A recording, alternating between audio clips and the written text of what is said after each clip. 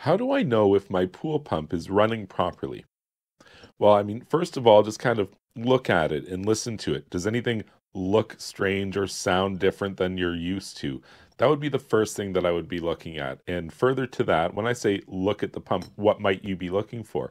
Aside from flames shooting out of it, which would be a very bad sign, what you probably want to do is look down through the pump lid.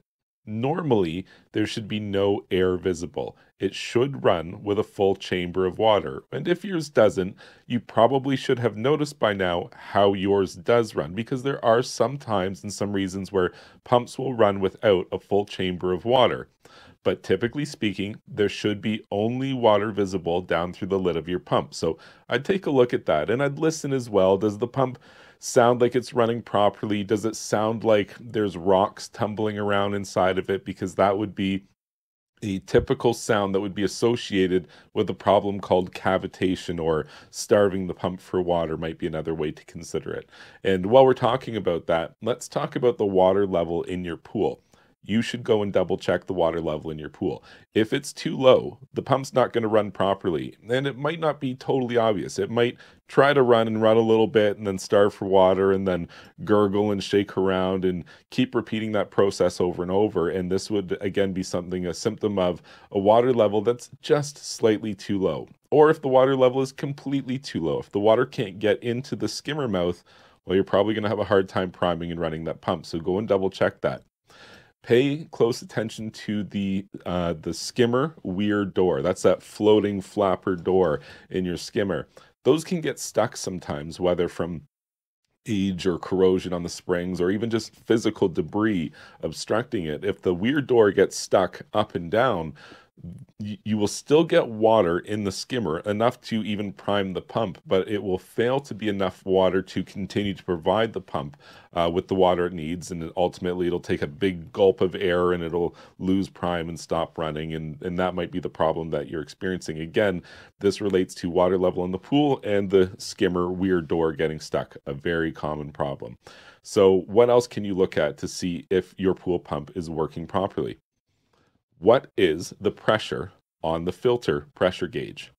You should know what the regular pressure that your system runs at.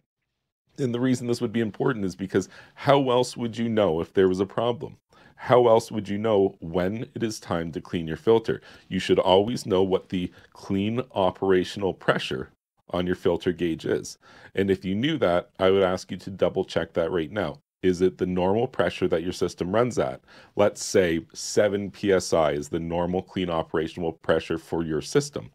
If you notice that the pressure is 0 or 1 or 2 psi, as well as the pump sounds a little funny to your recollection, well, these are all symptoms that would indicate maybe the pump isn't running properly. So probably turn it off. And the first thing I want you to do is go ahead and double check all of your valve orientations. This is especially true if you were recently working on your pool pump, or you did, like a backwash in your filter or something like that. You might have turned one of the valves and then forgotten that you turned one of the valves. So I would definitely start at the beginning through the suction line, pump, filter, heater, back through the return lines. Any valves you come across, you should manually double check. Just trace with your finger, where is the water going? And you should double check and make sure you're not deadheading the pump anywhere. And that can happen whether on the suction line or the pressure side. If you've got all of the lines closed via the valves, the system is absolutely not going to run. And it might sound normal, but it's definitely not going to move any water. So these are the first things that I'm looking at if I'm trying to determine if there's a problem with my pool pump. And I hope you found this information helpful. If so, please like this video and subscribe to my YouTube channel. And you can check out my website, swimmingpoolsteve.com.